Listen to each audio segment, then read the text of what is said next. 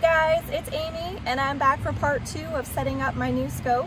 Today we're going to be calibrating the parallax wheel. The first thing we need to do is set our scope at its maximum magnification.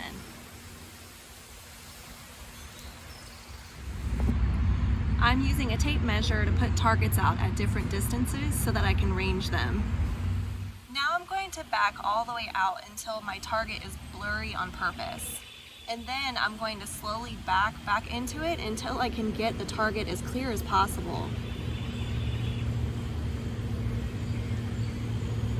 Once I get it to that point, I look away for a second so that my eyes aren't adjusted, and then I go back into it and make sure it still looks right.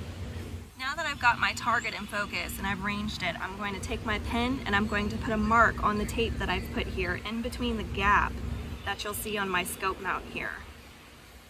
I've got marks from 10 yards all the way out to 55 yards, and you can see that the spacing isn't always consistent. Some of them are closer together, whereas some of them are a bit more spread out.